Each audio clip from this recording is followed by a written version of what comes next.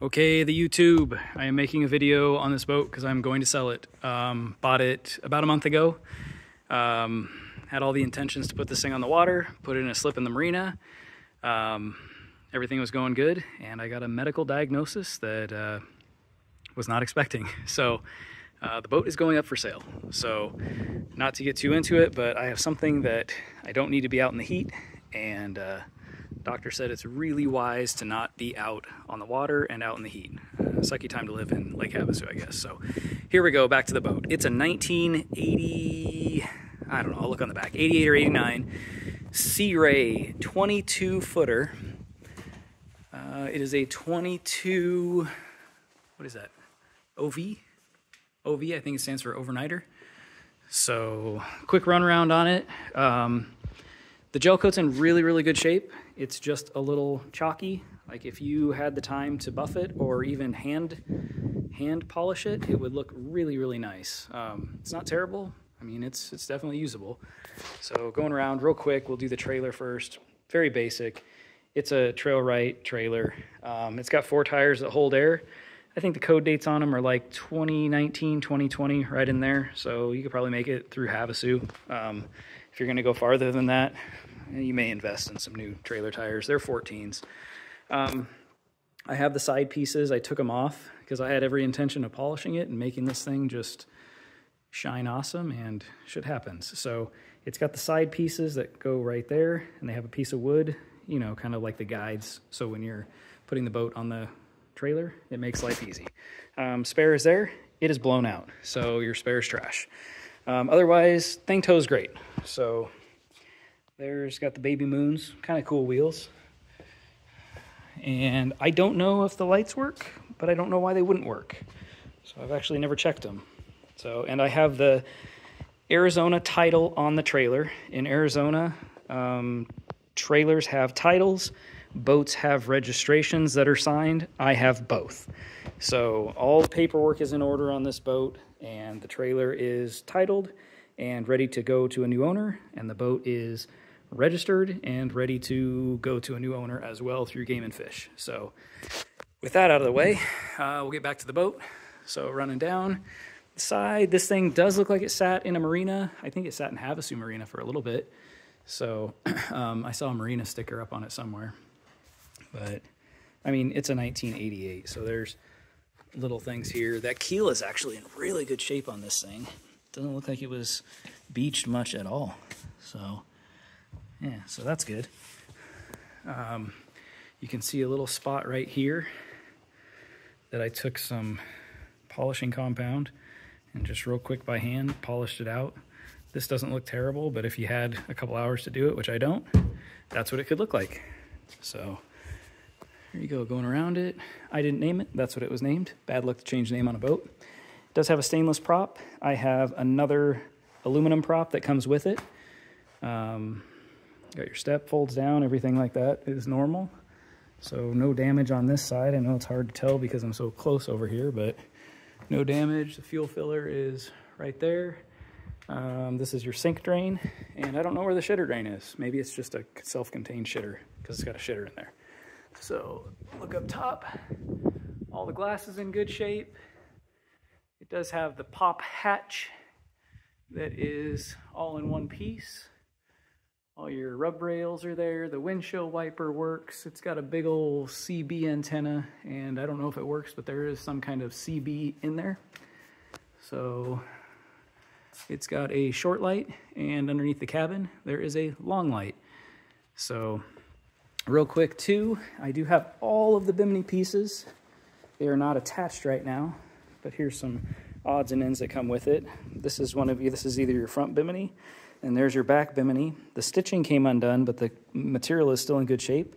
So if you wanted to, you could take it to an upholstery place and they could restitch it. And I have the bimini frames right there is your bimini frames. And that's front and rear, they're made for it. So just didn't get around to that either. You got a pack of life jackets.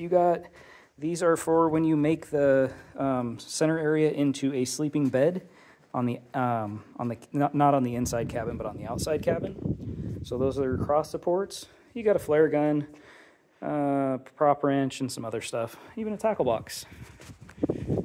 there is the four blade prop that also comes with it.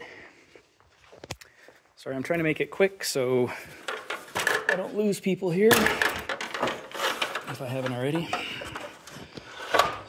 And this thing is tall. So this is that's an 8-foot ladder, and that shows you how tall this boat is. For a 22, it's a very big boat. All right, so I will stand up here as high as I can get and kind of give you a little bird's eye view. So there's your hatch for underneath. That's all sleeping under there. That hatch pops up. Your windshield, all the glass is in good shape. The center portion folds over if you want it to. There's a little clip right there you turn. There's a sink. The sink drains out the side. That's a white gas stove. It does not work. I would imagine it doesn't work. I wouldn't say anybody's going to use it anyways. You got your compass, and there's a little glove box there and all your steering helm and everything. Seats are in pretty good shape. The vinyl is still pretty pliable, if that's the word for it. The only spot that has any concern is on this back deck, and I'll show you, and it's where the green is, because that obviously got the sun absorbed it a little bit more. So there's a top view of the boat. This cushion and this cushion go right here, and those crossbars go right there and right there. So this whole area turns into one big bed. But these right now are just sitting there. I can move them and show you the interior here shortly. Engine is just a 5-liter Merc Cruiser Chevy. I'll get into that after I do the rest of the boat. And I think that's it for inside, except for hopping in. All right. Okay. I don't know if the radio works. I've never tried it, but it's got a radio. There's all your gauges. So I will actually move this, and I'm going to turn on the battery selector switch and show you where we're at with getting this thing running, just so everybody can see. So when you go to fire it up, I think the batteries are kind of dead right now too, but it just kind of cranks.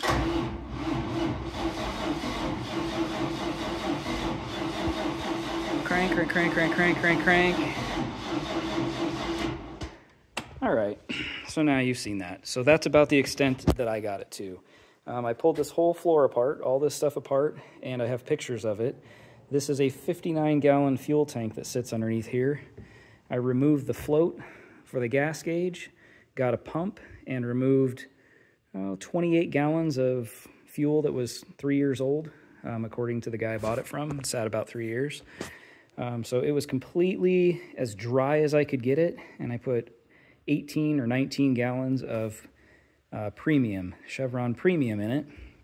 So it has fresh fuel in the fuel tank, and I have a picture of inside the fuel tank. The fuel tank looked great. There was no varnish, sediment, anything like that. It was actually really, really clean, no rust or anything like that. So I'll get the engine bay open. It is just a 5-liter Merc Cruiser, nothing fancy. It does have a new marine battery over here, a new marine battery over there, new holders for it. Everything is kind of in order. There's I did put a new, I don't know if you can see it, if I can get down the hill. There it is. I put a new fuel filter on it today, filled it up with fuel, and I still can't get it to run. So at this point, with everything I've got going on medically, I'm just going to let the thing go. So this is I wouldn't call it a mechanic special because it's probably something very simple and stupid, but I just don't have it in me to get this thing going any farther than it is. But you got new batteries, brand new fuel, turns over, everything works too, which is pretty cool. So all of your horn works, blower works, except for nav lights. This switch is kind of hung up. Probably if the switch worked, it would work. Your wiper, it works. Bilge pump, can hear it running. Accessories, I don't know what that is. Oh, that's your fans underneath the cabin there. That's all your cabin lights. And I don't know what indirect is. So yeah, all that stuff works, which is cool. Again, I don't know if the radio works. Maybe that's, I don't know. I'm not gonna mess with it. So you can see the condition of the seats. They're still soft. This is kind of, the green up top here is kind of hard on this one. This is still soft. Same with this one. This side's the same. These cushions and everything are good. They could use like some vinyl sauce or something to kind of condition them. This one and that one are really crusty right here, just in the green portion. So if anything is going to need to be replaced as far as interior, it's going to be this strip. And then there's a strip right here. I might as well close this. So everybody's seen what they need to see in here. So this part right here, and this is, that section right here is crispy. But this is still pretty soft, and this is still pretty soft. But you can see, like, this center portion is the problem area. So if it's a deal breaker, tough shit. It's a cheap boat. Throw a towel over it. So jump back into this. This is the cabin. There's your sink. Here's your little stove area. The refrigerator does not work. Well, it's not really a refrigerator. It's an ice box. So you put dry ice in it. So I guess it still works if you want to plop a dry ice block in there. So you've got your refrigerator there. All right, going in here to the cabin. You've got the shitter. You remove that cushion, and there is your shitter. It's just like a porta shitter. And I don't know, it looks like there's a vent tube. I don't know, I think it's just all self-contained. I've never messed with it. I'm sure there's no dookie in it or anything. Get on there, come on. There is a table. At one time, this thing in the floor, right there, had a little hole, and somebody covered it up. But there's still a table and a pole. So if you want to get ambitious and cut a hole, you could put a table and a pole right there and have a little area to sit and eat. So there's that. Here's your cabin. All the cushions in here are in bitchin' shape. They're actually in really, really nice shape. Obviously, being in a cabin, it's pretty well preserved. Headliner's still perfect. There's the long pole light. This thing does have a full piece here and a piece here. And what that is when you have your biminis up, you can zip that on, and it's got a full bimini canvas enclosure, which is kind of cool. And that's an anchor bag, and it comes with one of those old school hook anchors, which nobody uses because box anchors are kind of more of a thing now, but it does come with an anchor. So there's your cabin. It's got fans. That little vent opens, you turn those, and that thing pops open. So when it gets all hot and sweaty from the sweet, sweet love making, you can vent it out. So here's your window that opens. Pretty basic. All the glass is dirty, but it's in good shape. This is pretty straightforward how this works. There you go. And your cabin's closed.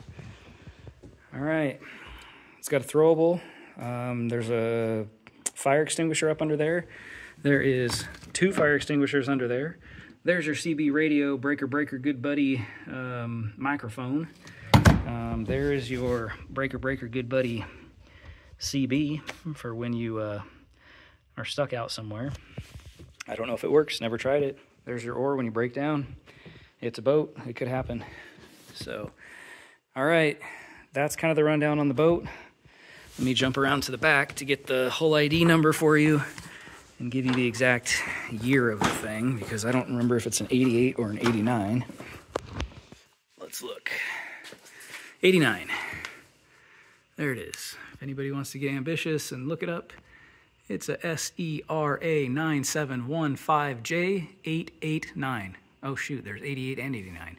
I don't know what year it is. It's either an 88 or an 89, but there's a Merc Cruiser outdrive, stainless prop. I got the water ears on it. You can have that thing if you want it. So there it is. Pretty cool boat if you're looking for this kind of thing. So it is big though. For a 22-foot boat, it is a big 22-foot boat. So I hope that shows you everything you need to see about the boat. It's in Lake Havasu. Like I said, paperwork is there on the trailer. Paperwork is there on the boat. Everything is ready to transfer. I only accept cash. I 100% will not take a money wire, bank transfer, electronic, Zelle, nothing like that. You show up with cash or don't show up at all. Like, I'm 1,000% solid on that. So there's no talking me into taking some other form of payment. It will be a cash only sale. If you don't have cash, don't call me. So I hope you saw what you needed. If you need more info, leave it in the comments. I'll make another video and show you what else you need to see. Thanks for watching.